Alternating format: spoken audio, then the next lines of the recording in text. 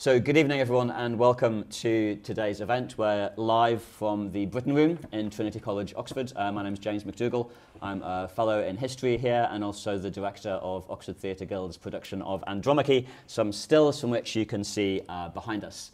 Very pleased to be here tonight. This is part of the Oxford University's Humanities Cultural Programme, one of the founding stones of the new Stephen Schwarzman Centre for the Humanities, which will be opening in physical location in Oxford in a few years' time. The pictures that you're seeing behind me in the room and hopefully on the live stream as well are just some stills from our show, which has been selling out this week and which we're delighted to have been able to stage in Trinity College's 17th century chapel, a really evocative atmospheric space for this classic 17th century Greek tragedy in a new translation, or rather a newly revised translation, I should say, by David Bryer, who's sitting next to me. The show's been a tremendously exciting thing for me to work on as someone who started out as a student of French and also as a historian, a play I fell in love with back in the 90s when I was an undergraduate, and which it's been really great fun to work on. I'm joined to discuss it and to discuss the practicalities and the challenges of translating and staging the text by my colleague at the far left, Catherine Ibbott. Catherine is Professor of French and Fellow in French here at Trinity. She is an expert on 16th and 17th century French culture and literature. Fiona McIntosh, who is a Fellow of St Hilda's College and Professor of Classical Reception. She's an expert in classical theatre and the director of the Archive of Performances of Greek and Roman Drama here at the University of Oxford. And finally by David Bryer, the translator of our version of the play. David started his career in theatre as a stage manager at the Royal Court back in the 60s. He then taught in Vienna, moved back to theatre in the UK at the National, worked on the Laurence Olivier stage and many of the classic shows there in the 60s and early 70s. In 1984, he was commissioned by Cheek by Jowl Theatre Company to produce a new English verse translation of Racine's Andromache for them, and it was their premiere of that show that helped establish that company as the internationally acclaimed Olivier Award-winning newcomers that they immediately became. That version was never revived until David revised it for us last year, in fact. And it's a great pleasure for me to be able to welcome David to Oxford and to see his show. So Catherine's going to speak first, followed by Fiona, then David. There'll be a little conversation, and hopefully we'll have time for questions from the audience in the room and from you at home at the end. So, Catherine. Thanks, James. Thanks, James, and thank you for putting together this wonderful production. I saw the dress rehearsal earlier this week, and I'm really pleased to see members of the cast in the audience, and perhaps we can get talking with them in the Q&A too. I'm not going to give a lecture on Racine, especially because I'm out of practice giving in-person lectures, but I want to draw attention to a few things that I noticed in the production that I think are really interesting in Racine's work and that this translation and this production bring out. And the first is, in fact, the sense of place. So Racine, as every student of French literature learns, Racine is operating with a loosely derived understanding of what are called the unities, loosely derived from Aristotle, sometimes recodified.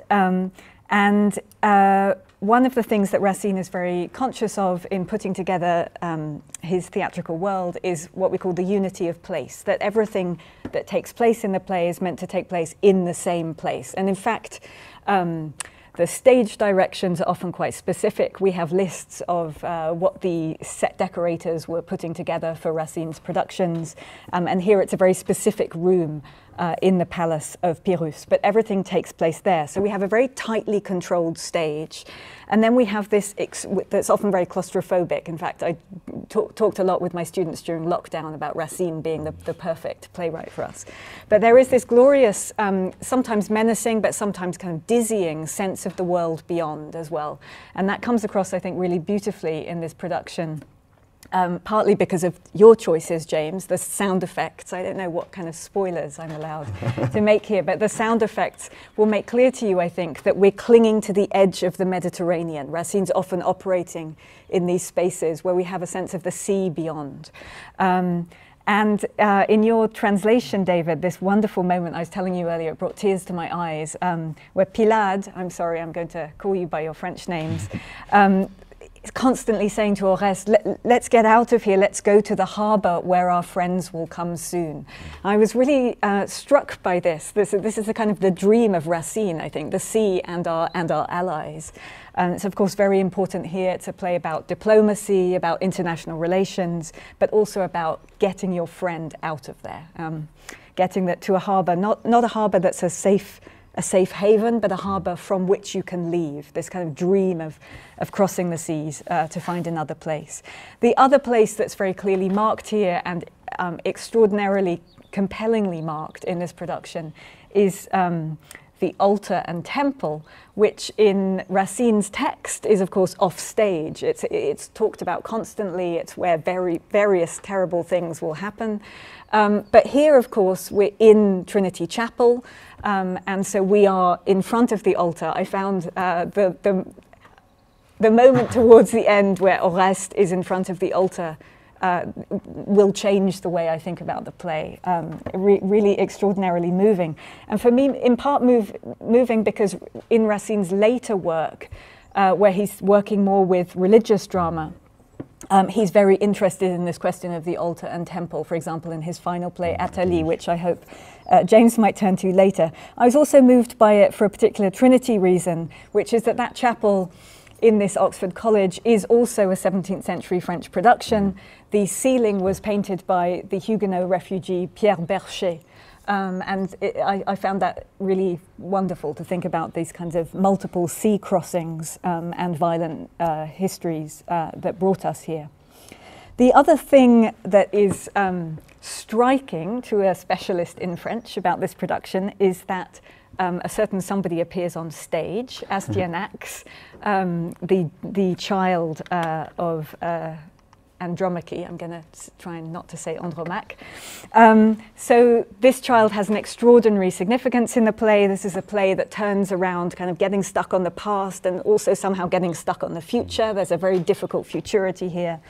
And Astyanax in Racine is not on stage, but is this extraordinary, powerful presence, in some way as powerful a presence as Hector, his father.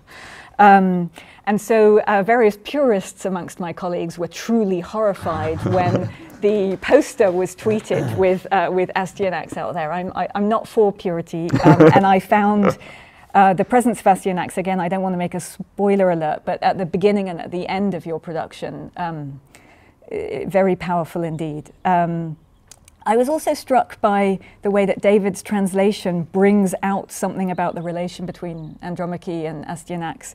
There's a scene early on where Pyrrhus is kind of blocking Andromache and she says, you know, get past me, I want to get to my child. And in your version it's, I haven't yet held him in my arms today.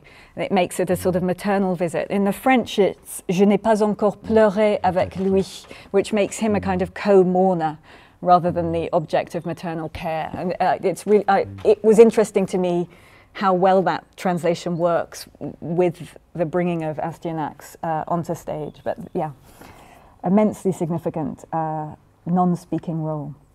The other immensely significant roles here that were brought out beautifully, I thought, in the production were the roles of what in sort of Racine parlance are called the confidant, the friend roles. So here, Cephise, Phoenix, and I'm forgetting the third one. Cleon, that's right, thank you. So Phoenix is played by this gentleman here. That's one of my all-time favourite Racine roles, and your performance of it was just a delight. The major roles in this play are all a little bit off the scale. They're doing big emotions. And one of the things that the confidant does is say, could you just dial it down a little bit? We've got to get off stage here, or, you know, that this scene is coming to an end. And there's a beautiful moment in French where Phoenix says to Oreste, modérez votre fureur.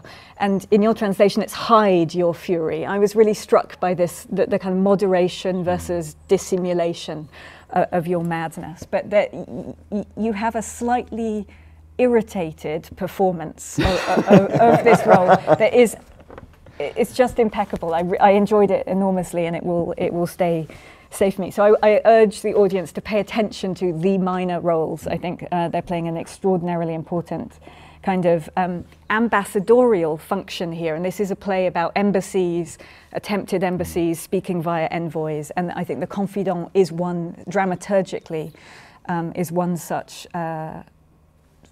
that's one of their functions. So emotion, I work on the history of emotions. I won't go into a kind of reading of the particular emotional language here. But one thing I will say, so the emotional world of Oreste and Pyrrhus was enormously discussed in the first reception of this play. Racine's many critics, as well as many fans, were very eager to say that a character was too much this or not enough that. So Oreste's sadness, for example, was much discussed. And Pyrrhus was famously either for some too galant, too kind of loverly, too much into kind of a courtly behavior, and for others too ferocious. And there's a wonderful line in Racine's preface where he says, well, he's too ferocious, you know, what can I do about it? He hadn't yet read our novels in which, you know, they're kind of sighing, courtly lovers. And I found your Pyrrhus, James, or Pyrrhus here,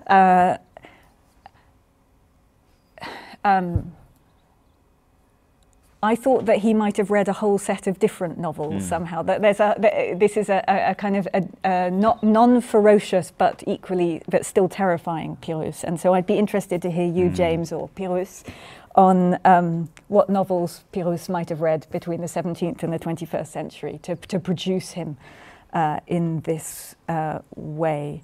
And I think that's all I want to say. I've got various moments I'd be happy to come back in on. But I do want to finish by acknowledging how important it is for me as a languages person that this is a production made possible by the study of modern languages. And please urge your acquaintances to go on with that study. This is a play translated by somebody who got to know a world of literature not available in English and who's enriched the British theatre scene in that translation, by James, who was a student of modern languages and has been stuck on this play ever since. And it's really important, I think, for the health of our theatrical scene that we continue to sustain that kind of study. Thanks. Fiona. Thank you, Catherine, and thank you, James. I haven't yet seen the production, unlike Catherine, so I'm going to speak from a kind of point of anticipation, and also very much as a classicist who's learnt, I have to say, a huge amount from modern linguists, and was one of those few classicists who might have ended up doing modern languages. So I concur absolutely with Catherine. And as a classicist, I think one question I might start with was, have we got here an example of a copy that actually is better than the original? And definitely some of my colleagues today would feel that. And there is some sense, from what we know from scholarship in antiquity, that this play was anomalous. It didn't, for example, get performed in Euripides' version in Athens, which was pretty unusual. And post-17th century, no one really speaks about Euripides' play. And I'm struck that James says, I fell in love with this play when I was an undergraduate. I don't think there is any classicist who would say, I fell in love with Euripides' Andromache, above all because I don't think they would have read it. And I find that very curious, and I've also found it very instructive today to consider a play that has really dropped out of the repertoire altogether, Euripides' play, in conjunction with Racine. And also, I'm very struck that that's not a very sort of contemporary way of thinking about the reception of antiquity. Putting Racine next to Euripides is now, from some of my colleagues, considered to be rather an old-fashioned thing to do. And what I've learned is I think seriously we ought to do it, and I know there are definitely undergraduates in this university who are asked to do it. But I think there should be classicists who should be asked to do this as well. And now those who don't have French can use David's translation, so even better. So why did antiquity, perhaps, but also especially scholars in the modern world find this Euripidean version, the Euripides Andromache, anomalous? Well, above all, because it is very different from Racine's version, it has a very disjunctive plot. It starts off looking like a suppliant play.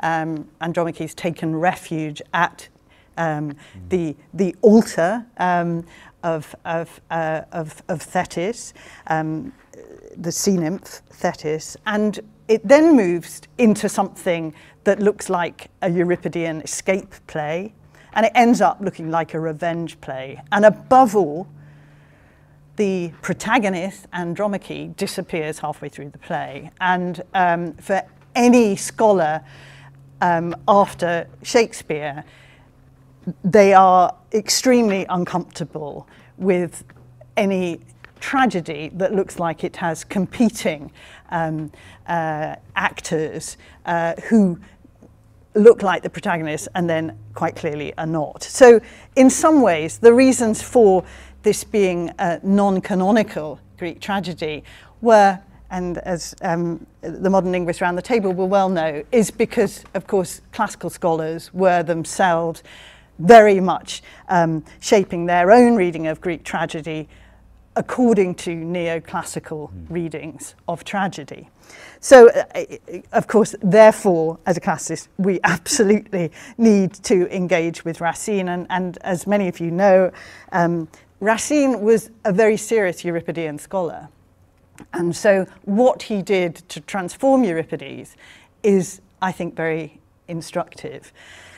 The major difference is apparent to perhaps those of you who know the Euripides, but perhaps don't know the Racine, and it was apparent from what Catherine said a moment ago, and that is the centrality of Astyanax. Because in Euripides' version, Astyanax does not survive the fall of Troy. He is shockingly thrown from the battlements. Here in Racine, we're told that this was a wonderful means of subterfuge, enabled Astyanax actually to survive, but in Euripides, he doesn't.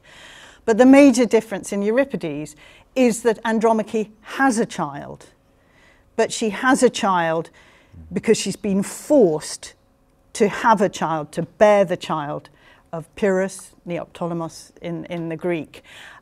She's forced because she's now enslaved. She's an enslaved woman who has no choice, and so she has a child with the man who killed her father and the man who is the son of the killer of Hector, her husband. So right at the beginning, we see, I think, a very, very different, much, much more vulnerable Andromache. So I began by saying that have we got a copy that exceeds the original? I think to some extent you're beginning to understand that thinking in terms of original and copy is actually not very helpful. And the Andromache that I think we find in Racine is much more like the Andromache in many ways that we find in Homer in Book 6 of the Iliad. This is, I'm interested too that David's translation has maybe brought out almost more of the devoted mother and the absolutely loyal wife that is very Homeric. That seems to me almost to be very knowingly and deliberately for Racine a major source. The other source, and the source that allows Astyanax to survive, is actually post-classical, and people around the table may know more, but as I understand it, it seems to be essentially from medieval traditions. And as Catherine implied, this is because Astyanax implies a future. And so keeping him alive and therefore Troy alive is absolutely key. So we have different characters in the Euripides. Of course, we have no confidant because they replace the chorus. That makes it feel very different. Catherine's talked about the interiority, the kind of pressure cooker, as people often say, of Racine, the lockdown Racine. Greek tragedy is completely different. It's always public. I mean, neoclassical theorists hated it for that reason, because how could you possibly, make a plot, hatch a plot with a chorus in the room who were likely to spill the beans? So on grounds of verisimilitude, you couldn't have a chorus. But of course, I think most people completely understand that that's because the Greek chorus is always political. It's always likely to interrogate a ruler. And as the Jesuits in the following century, especially in the early 18th century in France, realized, if you want to have a revolution, you need a chorus. So at the time of Racine, quite clearly, it is not compatible with the monarchical society, so there is no chorus. And that changes the play very much. It also, I think, as Catherine says, there is very much a sense of an outside world, another world beyond this pressure cooker, this interior in Racine. But the outside world is absolutely to the forefront in Euripides' play. Ethnic tensions are everywhere. This is, in some ways, and some people say this is why it was not popular in Athens, or it wasn't played in Athens, and that is because it's a very anti-Spartan play. Hermione comes from Sparta, and this means, in northern Greece as we are, in Thessaly, that this is in many ways a play. At the time the Athenians are at war with the Spartans, the very long Peloponnesian War, and so the politics is absolutely under the surface, and occasionally even coming to the surface in this play. So it is very, very different. And James asks us to think also about why is Racine, and I'm going to add, why is Euripides perhaps worthy of serious consideration today? In many ways, James talks, I imagine James wrote the programme notes, brilliant programme notes to the production, about toxic masculinity. And I think that comes across absolutely wonderfully in David's translation. And I'm looking forward to the production to see that. But also, it is both for Racine and above all for Euripides, it's a play that reminds us absolutely that perhaps the main victims of war are women. Euripides doesn't just write Andromache to show that. He also writes the Trojan women, and around about the time of Andromache, if probably a little earlier, he wrote the Hecuba. And so for Euripides, this is really a play about the suffering of women, the needless suffering of women at war. And there is, at this time, people often date it around this time, but there is a really, really ugly incident at Plataea in 427 BCE during the Peloponnesian War, when the Spartans massacre well over 200 men, and they enslave all the women and then raze the city to the ground.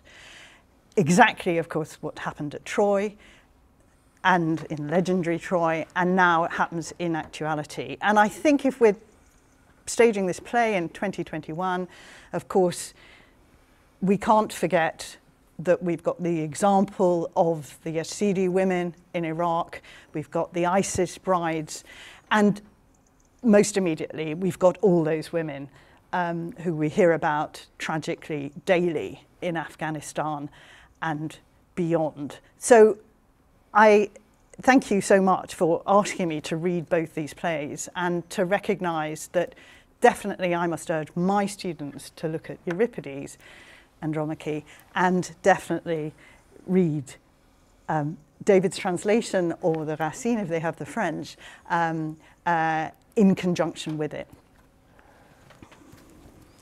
Thanks, David. Okay, yes.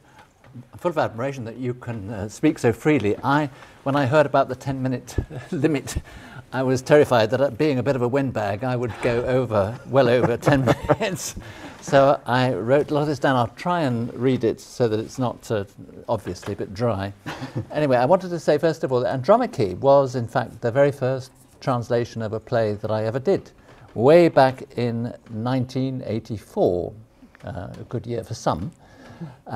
For Cheek by Jowl it was, as has already been mentioned. And so I can call her my firstborn. I'll come back to that.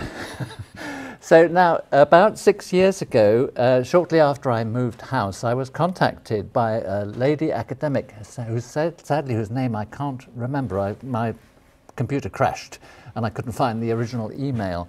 But she was after a look at the translation, and I was so I hunted around to try and find it, and turned out whole cupboards. But to my absolute chagrin, I could not find it for the life of me. Imagine, your firstborn sort of mislaid your eldest daughter somehow, rather careless. And I had to go back to her and said, I think I probably lost it in the move. Terrible. So I lived with this sort of cloud over me for some time. And then about 2 years ago it was, I think, 2.5 years ago roughly, I was up in our loft hunting around and having a look through some boxes that had remained unpacked after the move. And lo and behold, I looked in a box and there it was. This is the original copy, which I thought I'd show you. So as you can imagine my thrill at finding it. Now, combined with the thrill at being able to look at it again and be reunited, this was around about the time of the first lockdown. And there she was, and being filled with redoubled fatherly affection, I set about the long-considered task of revising it. 5 pages into this, what should happen? I get an email from another academic, this time James McDougall, who also is after this very same translation. So I was now duly able to send him a copy of, plus the 5 pages that I'd begun to revise. He liked the revisions and encouraged me to continue, which is what I did. So my main thrust here is to talk about this 1984 version that I wanted to improve on. Why? And this is the main focus. So to answer this, I'd like to go back to the very first time I was approached by Cheek by Jowl and invited to submit a draft of 2 particular sections. One of them was the very first scene, first 2 pages of the scene. And Declan Donnellan, who's you've already heard, the director of the Cheek by Jowl, expressed the wish for the play to be in rhyming couplets, because he liked the idea of such often barbaric emotions being held within the straitjacket of a heroic couplet. The tension brought about by such contradiction being not only dramatic in its own right, but also reflecting what Racine is all about. This was him, yeah? So this was my first attempt. At the very beginning of the scene, the first line spoken by Orestes. Okay, here we go. Now that I have found you once more, most loyal friend, cruel fortune's anger with me will surely end. Indeed, her mood already shows a deal more fair, since that she took such pains to reunite us here. Whoever would have thought Pylades were the one Orestes would first see on shores his oath should shun? That he, having lost you over 6 months ago, to find you again, to Pyrrhus' court should go. That line there Orestes would first see on shore as his oath was shunned. It was a bit of a nightmare for an actor, I think. Glad they never took it on. So you can hear rhyming couplets throughout in lines of 12 syllables, 6 stresses, the nearest I could get to an Alexandrine. However, it may not surprise you to learn that Declan wasn't terribly impressed by this, and after a few more attempts, he said to imagine that the play was going to be performed in modern dress, which it was, of course, and this suggestion was the spur to what finally he found he could work with. So here now is the same speech, but in modern dress, and it's taken from the 1984 translation. So you can listen to the different changes that have been made. Yes, finding such a loyal friend as you once more convinces me my luck has taken a turn for the better. Indeed, things already seem to have improved in that fate's seen fit to reunite us. Whoever would have said that in a land I'd sworn to avoid, Pylades would be the first I'd see, that after having lost you for 6 months and more, you'd be restored to me at the court of Pyrrhus. So the rhyming has all gone, the lines run on, no plodding end stops, and the language now is modern and idiomatic in places, more so later on. Also, I wanted to say that since the language, the English language, abounds in imagery, that's one of the characteristics of English, really, I think, certainly compared to both French and German, to deprive it of imagery, in other words, to sort of anglicize it and make it spare, as is the case with Racine, would be to emasculate it, in my view. But the length of the lines has remained the same at 12 syllables, 6 stresses. This retention was due at the time to my timidity in the face of Racine's renowned density. How could I lose 2 syllables and still convey his meaning? Reading Lytton Strachey is enough to put anyone off trying at all, and I quote, "That Racine should have succeeded in fusing into his tiny, commonplace vocabulary, arranged in rhyming couplets according to the strictest and most artificial rules, not only the beauty of true poetry, but the varied subtleties of character and passion, is one of those miracles of art that defy analysis." And as the prolific theatre translator Robert David MacDonald of the Citizens Theatre Glasgow adds after quoting this, it also defies translation, in his view. But try we must. MacDonald in his Phaedra, his translation of Phaedra, goes for an Alexandrine, but in the Cheek by Jowl production, the actors spoke of the line length and how this created breathing problems for them, used as they were to blank verse. I was reminded of Alexander Pope's rejection of the Alexandrine, which, quote, like a wounded snake drags its slow length along. So it was that I set about shortening the lines, and in the Oxford Theatre Guild production and in the volume, The Trials of Love, this is what you now hear.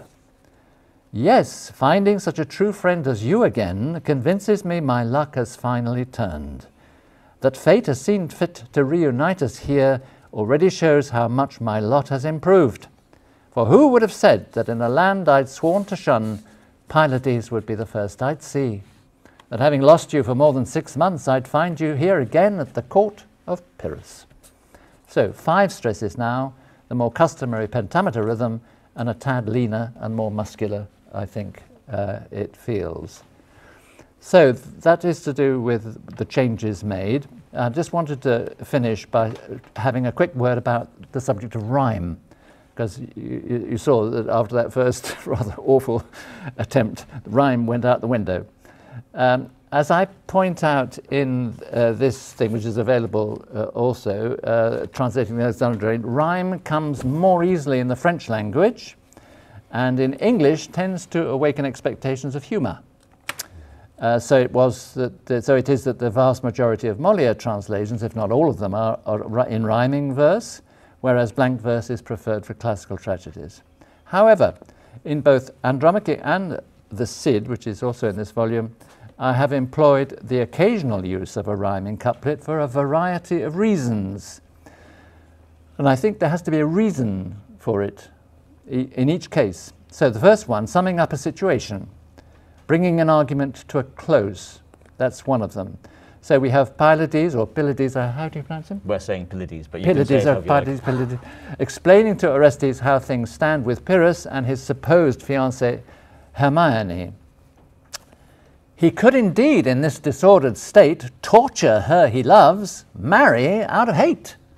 So you see why it's used there? Then later, Orestes, as Greek envoy, he's setting out the case for the surrender of Astyanax. The rhyme here, I think, helps to give the impression of a prepared speech. He's the envoy, he's prepared this. The threat most feared is that this lion's whelp will learn to relish Greek blood with your help. And then there are many other occasions, but there is just the last one here. There are times when a rhyme is used almost as if a proverb is being employed in the argument, as when Orestes is skeptical about Hermione's claim not to love Pyrrhus. Voice, silence, eyes, always give us away. Sparks stamped out once are forest fires today. So the use of rhyme for such and other appropriate reasons not only elevates the tone momentarily, but also provides a punch which, if used throughout, would become mechanical and lose its power, I think. So thanks to James, the midwife to this adventure. My firstborn is now reborn. And although she's now 37 years old, she has lost rather than gained weight, having been taken to Slimming World, and is leaner and meaner, and appears from reports coming back from the Trinity College chapel to be packing a punch. So thank you to James, and thank you to everyone involved. Thank you very much, David.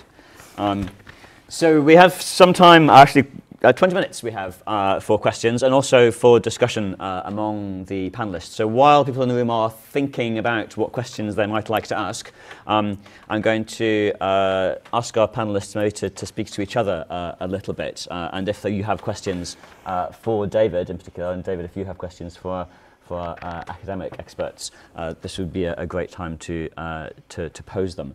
I have a question about the rhyme, actually. David and I sat down together for a very long but very enjoyable day in my office. We should have recorded it. Which we should have recorded, yes. And went through the entire script line by line, yep. Looking at changes that I wanted to make and changes that David wanted to make to the working version. And I was, if you remember, changes that I wanted to keep. And some changes that you wanted to keep, yes. And some of my changes, I'm very proud to say, have made it into the published version, which I'm very pleased about. But one of the things that I'd tried to look at a bit more was actually some of the places where there are rhyming couplets, in particular where there are split couplets. Yeah. Often in the Racine you get the end of a speech, which the rhyme of which is then picked up by the next character speaking, the beginning of the next speech. Yeah. There's a moment where Orestes is trying to put off the thing that Hermione is wanting him to do, and says, "Tonight you'll have your way." Yeah. And Hermione picks up on the next beginning of her next speech with, "Meanwhile he weds Andromache today," and that's exactly a mirror of what happens in the French, where there's a split couplet in the French. And I wonder about the effect to which we can use rhyme as well, just to remind an English-speaking audience occasionally that that's what the Racine is like. That the rhyme, the 12-syllable rhyming couplet is such a central way that his verse works to keep the rhythm of the speech going, and also to hand over the baton sometimes from one character to another. And I wondered if that's something that you think is also a legitimate reason for keeping it in English, because we're trying to do something which is in fact Racinian, where we're actually most of the time, as you said, and when it's been done in English, it's not terribly effective poetically in English to do that. Yes, especially if it's like my awful first version, which is end stopped. It already comes, oh dear. But you also, I mean, you're deprived of the chance to use it for a specific purpose. That's my main argument here, so I ended that with that. And that would be a shame, I think. And again, I mean, rhyme, as I said at the beginning, you know, rhyme is, for English ears, tends to have this expectation of humour. But they're very intimate in Racine. That sharing of the rhyme is almost like sharing breath, right? Or sharing the space of the Alexandrian, which is this other important Racinian space. So that they tend to come about, those shared rhymes between characters at moments of great menace or eroticism, and they might often come to be the same thing in Racine, right? So yeah, it's great to be able to puncture with them sometimes. We have a question from the online audience, which I'm going to direct to Fiona. I think it's mainly intended to you. Someone was interested to hear you talking about the way that in the teaching of classics, the Euripides version of Andromache is often overlooked, certainly among the Euripides canon and among the classical canon more generally. And question was, do you also think that Andromache as a character is overlooked in favour of some of the better known female characters in that canon? For example, Helen. So everyone knows who Helen is, but actually maybe we don't know who Andromache is. When the poster was first put up around Oxford, we were very concerned because of the way that it was presented in blocks of text. Not this one that you're going to see now, but the one that we were using, and that's also on our programme, because we split the line because it's difficult to get the word Andromache into an A4 portrait format. So we had Andromache in several different blocks of text, and we were worried that people wouldn't recognise the name, which in fact was the case. So I wonder about that. Is Andromache as a character also overlooked, and should she get more attention? That's an interesting question, and I would say definitely Euripides' Andromache, and I don't mean the play, I mean the character, is completely overlooked. Even, I think, in, believe it or not, discussions of the Trojan women, I mean, she's important, but I think she's not so overlooked because people tend to know, perhaps through the iconography, that amazing scene in Book 6 of the Iliad, the farewell scene between Andromache and Hector, and with baby Astyanax, you know, kind of touching the helmet of his father. And I think, I mean, there are some extraordinary, beautiful refigurings of that scene in contemporary poetry. And Michael Longley, perhaps sort of best of all I can think of, he actually reproduces it in a rhyming couplet, absolutely wonderfully. And so I think people are very interested once they know that book of the Iliad. But I think it is very notable that if maybe we saw this play more, and I did do a quick search on the APGRD database, and I think in living memory for those of us who are older than most of you in the room, it may well be just John Barton's The Greeks that included at the RSC around about 1980, I think, 79-80, that included, no, John Barton's. Do you remember he did a sort of great compilation that included the Andromache, and I mean that is quite extraordinary. So it's, you know, definitely time for a revival. So yeah, yes, we know Helen, and because people have taken risks with Helen, the Euripides play called Helen, and also been fascinated by her. She's been rewritten as Marilyn Monroe and many other contemporary figures, but no one has tried, I think, to find, except Michael Longley, I can think of, quite such a kind of powerful, resonant Andromache. I mean, you write about this in your programme notes, I think, really beautifully. It's a play in part about being and what is it like to be the daughter of Helen, right? That's a tough role. Qu'on parle de nous ainsi que de nos pères, Orestes, right? If we could ever match up to these. Hermione. Yeah, yes, no, exactly. Absolutely. Yeah, and I think that also, in so many ways, Hermione and Orestes here, desperately trying to you know, having, you know, sort of overbearing, superhuman sort of father syndrome for Orestes.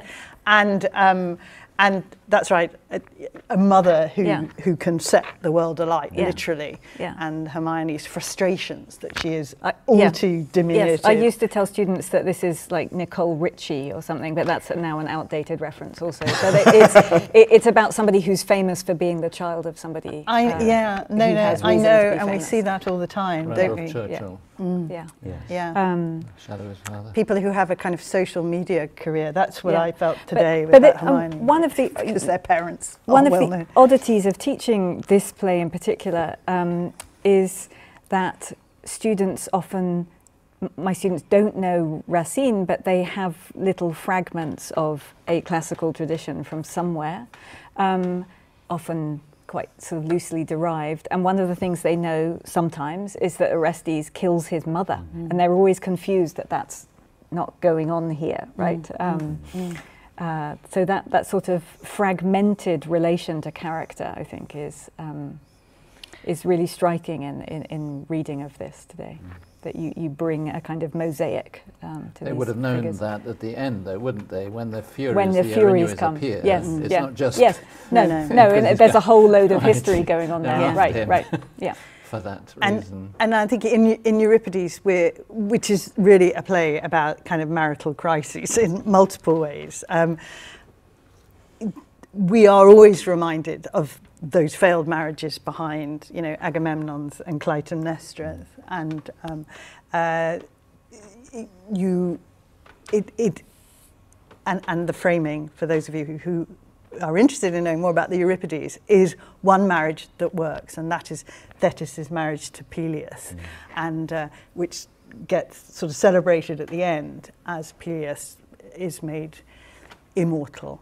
So, which is a rather beautiful ending. So, you know, once when a Deus ex machina appears, you know, Thetis, and then literally lifts her husband up to join her via a cave. But anyway, the ultimate goal is one marriage that works. There's another translation, we were talking about this just before, but maybe we could all pile into it together. I forgot to say this when I was talking about the place of Trinity Chapel. I found it really extraordinary at the end, Orestes railing against God in your translation, which is les dieux, au pluriel, in the plural in the French, and that you hold it in the plural and then turn it to capital G, God. Yes. And that's all the more compelling in this particular, there's a kind of Nietzschean performance of Orestes here. That James and I talked about that in our marathon workshop day that we had. And it was hard because we do talk about the gods, don't we? Yes. Sometimes. Don't know why we do. It's sort of just part of the a language. neat formula, But at that particular moment, I think we felt it should be God. yeah. It packs a better punch than just the gods. Yes, you know. it certainly The gods are packs a kind. punch in the chapel. It's, it's on the quite steps something. of the delivered from the steps of the altar. Yeah. So we did think about that very consciously in terms of thinking about the staging. Yeah. And when we worked on the version that we're using for this production, we knew what the staging was going to be, so that was certainly very much in my mind. But I think it does also make sense more generally. Elsewhere in the text, we do have gods in the plural, in the same way as you would in English talk about in the lap of the gods, or that's right. that in that kind of idiomatic, informal kind of usage. But yes, the idea that it's God who's kind and God who's you know, and God also kind of stands in, I guess, for us for a bunch of other things, you know, for fate and for fortune and for yes, exactly, for you know and for us the things that are driving Orestes, obviously. So the Furies at the end are, you know, the outpouring of his mental illness, basically, as a damaged veteran of a recent war, and also someone who has this enormous emotional need to find validation in this woman who's just rejected him.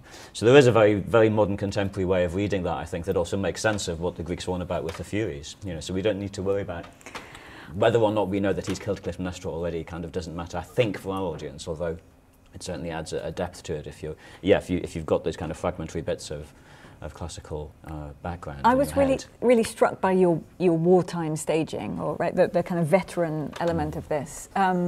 Some recent readings, Timothy Hampton's reading of fictions of diplomacy, he calls it, in the early modern period, focuses on this as a play about a failed embassy, right? And he talks about it as a sort of, that Orestes is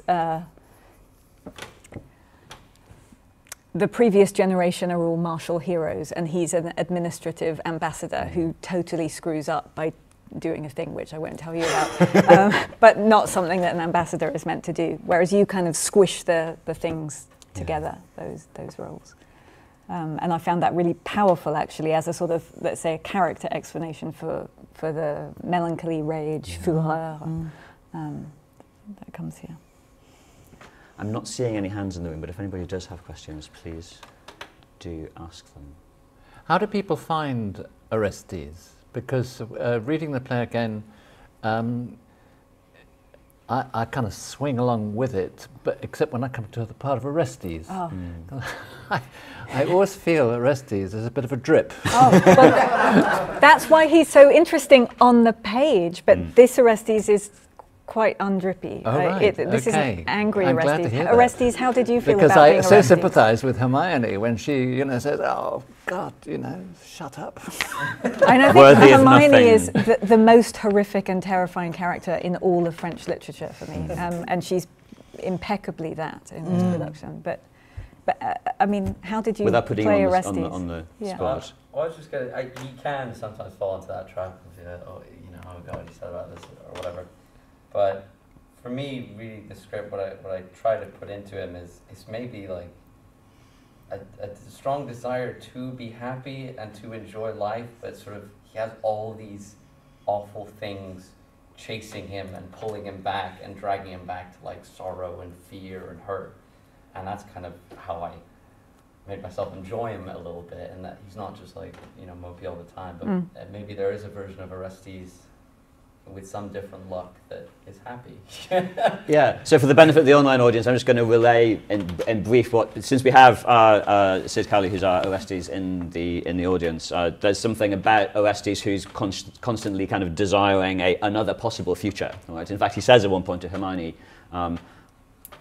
preparing to leave, I thought I'd come to ask if I might hope for a future, but I think I've already heard your answer to that. It must be hard for you to disguise your hatred. And he's kind of, so he's a character who's driven by this other possible futurity, which might be an escape from his doom, right? That he's constantly trying to find, and that fate, or rather the other characters around him, are constantly foreclosing for him. So that I think there's a lot of potentiality in that character, with potentials that are foreclosed, as in fact there are for all of them, because of course it's a tragedy and we know it's all going to end badly. But the characters don't know that. They don't know until the last act what their decisions are going to be and where their decisions will lead them. We know that it's all going to end terribly because we know we're sitting watching a tragedy, but the characters never really know what their fate's going to be until it's too late. And I just suggest, hasn't Orestes' life just always been about being tasked with the impossible, and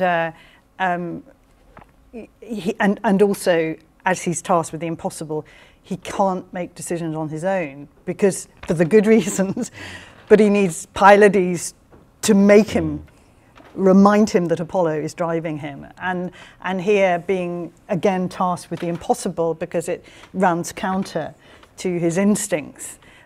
So like you, yes.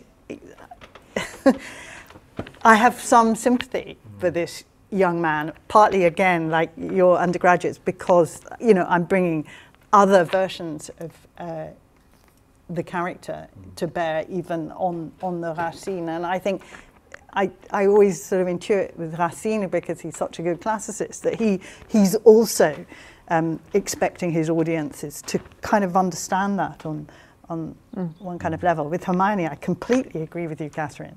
She's monstrous. Completely monstrous, yeah. But again, she's monstrous because of what her parentage has made her, right? I mean, at least for us, she's monstrous because she's this dreadfully emotionally neglected child whose mother has been absent her entire life and in whose shadow she's had to grow up, and she's desperate not to be sent home to this monstrous, awful family, desperate to get her own independent status, which she intends to get by her marriage to Pyrrhus, which is denied to her. But the sort of tyranny of petulance comes across really fantastically in this performance, I think. You remind me of what you said on our day, which is at the end, because you could say Orestes is suffering from unrequited love, as is Pyrrhus. Yes.